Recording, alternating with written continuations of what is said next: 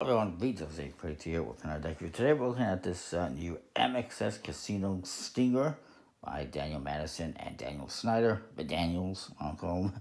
Madison and Snyder Casino. It says here, compliments of Madison and Snyder Casino, with their two symbols on there, the rose and the feather.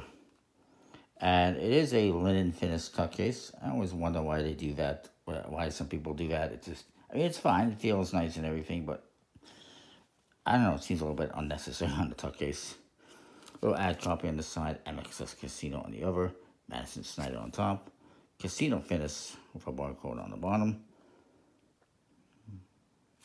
And then the back is the back design with a white USPCC seal. And there is time is money on the flap. So this, they pointed out in the information on this one that Stinger backs were created to prevent cheating in casinos, I guess, and yeah, pretty cool.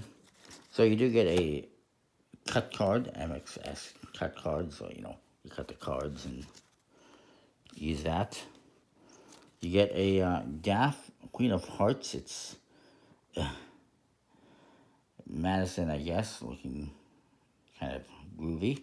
And it's on one of their other back designs. The original, I guess, MxS back design. And then you got this poker guide card, which is actually a stack peak gaff card. So I guess there's some kind of a stack in this. Well, there isn't, but you can, I guess, do a stack. It's something. It's a gaff card. Then moving on, I'll say the Ace of Spades, MxS Casino, very casino style. Time is money. You do get two different Kings of Diamonds. You get one with Madison with a 9 of Clubs reveal. It's really hard to make out if it's clubs or spades or whatever, but. And then you get Daniel Snyder on the other one, not holding anything. Custom chord cards throughout. Now, I'm trying to see something. It says that it's one-way faces and has, I mean, obviously the hidden reveals on the courts, but I don't see. Okay, I think I see the one-way face, maybe. Yeah, see the index is a little bit different, one side to the other, so that's it's kind of a one-way face element, so you can find cards that are reversed really easy. The court cards are typical Madison. They haven't really changed them at all in all this time.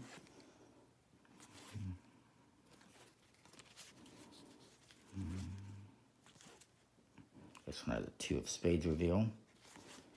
And yeah, that is that. It is printed by the USPCC on a casino finish, like they said. It's traditionally cut to their custom finish, and I guess a premium stock. So it handles good. It looks pretty nice.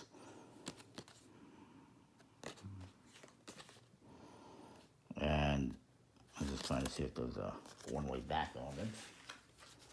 I don't believe so. But yeah, it's fine for what it is. I will give it B, I suppose. It's fine for what it is. Anyways, that is that. Comment, like, subscribe, and know what you think. And we'll see you next time. Thanks for watching.